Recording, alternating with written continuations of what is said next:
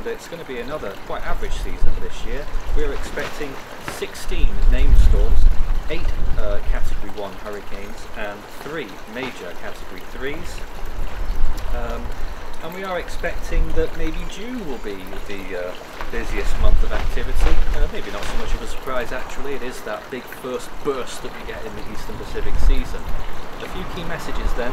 Indications so far point to a fairly average season, although storm activity could be weighted further east, and that would obviously put storms along the western coast of Mexico, the Pacific coast. Now, early season storms could impact eastern Mexico and El Salvador further east than usual, although it can happen, particularly in early season. Watch out for that, with a strong early hurricane likely out to sea. Again, not too difficult to predict, but it does appear that that could happen, and maybe even a very strong hurricane.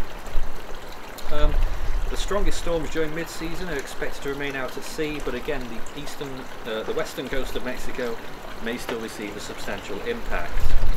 In the late season, activity is expected to dwindle quite sharply through the month of October, and the chance of significant impacts will drop dramatically. Now, the Central Pacific, which is interesting news for some of our fan base, which seem to have a Central Pacific fascination, but I'm afraid to tell you that it's expected to remain quiet for another year, with no clear indications that even Eastern Pacific storms will survive into the Central Pacific. As you can see, the elements are angry with me on that one.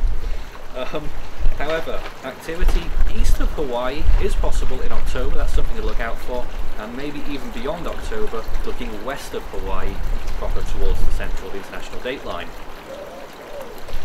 And so that is our expected storm tracks. Now let's look, oh, I should also point out that Mexico is shown on those graphics as well. Pretty normal, higher chances than usual though along the coast around Colima, Coacan, and maybe even for areas like, I think we're looking up towards Nayarit, also for significant tropical storm and possibly hurricane impacts from recurvatures this year. If you have any more questions in general around Force 13 and what we do, and possibly to join in on our contributor drive, please feel free to send us a message, contact@force13.com, or you can also send us messages on social media at Force 13 on Twitter, and you can search Force 13 on Facebook, and join our Discord server with our big community of over 3,800 storm trackers right now, all around the world, covering all weather topics. You can find it at discord.gg/force13.